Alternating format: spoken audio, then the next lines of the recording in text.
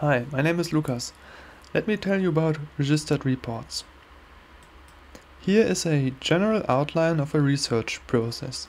You start with an idea, design your study, get the data, write everything up, and finally you submit your manuscript to a journal in order to get it published. Sounds pretty straightforward, but if you went through this a few times, you will notice that something's missing. Here comes peer review. I figured because this is a lightning talk, there should be lightning somewhere. So, publishing can be tough.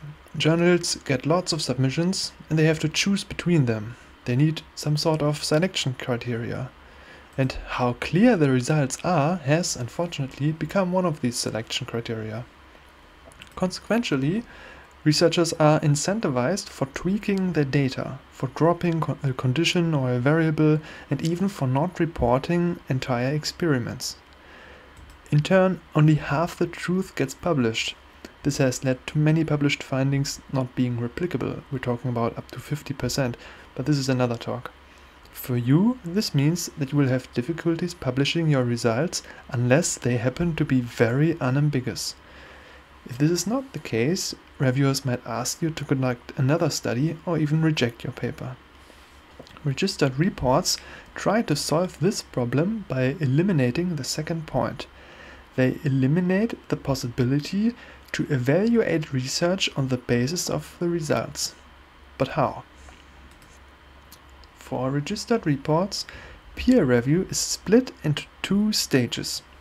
In stage 1, data has not yet been collected, and in stage 2 it has, but it's not about the results, but about whether everything went according to plan. Specifically, stage 1 peer review is about theory, hypothesis, and methods. For example, is the study well designed to test the hypothesis? If so, the journal will issue an in-principle acceptance.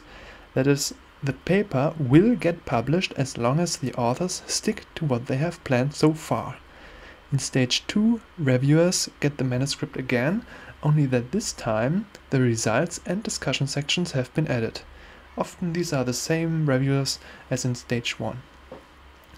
The reviewers in stage 2 must not criticize the methods as they have already been evaluated.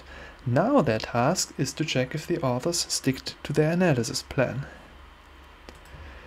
Here you see what a manuscript outline looks like at stage 1 and stage 2. In stage 1 it simply stops before the results. Make sure though that everything that you will do to arrive at the results should be specified before you actually have the data, just like in a pre-registration.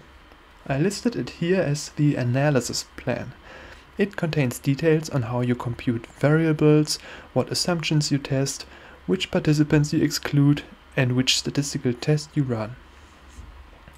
Registered reports work for all kinds of hypothesis testing studies. Here's an example from MetaScience, where a group of researchers has submitted a meta-analysis as a registered report. They have even already written large parts of the results section with placeholders for the actual values that anybody can take and modify for their own research. If you choose to submit your paper as a registered report, problems in the study design get detected before you spend all the money and time collecting the data. What is published is more trustworthy than research that is published in the traditional way, as there are no incentives for questionable research practices here. And early research already indicates that the quality of registered reports is higher. This has been a quick overview of our registered reports. You can find everything else that you need to know on the COS website linked here. There are recommendations for preparing your manuscript, lists of journals that offer registered reports, resources for editors, and much more. I hope that you will consider this publication format for your next project.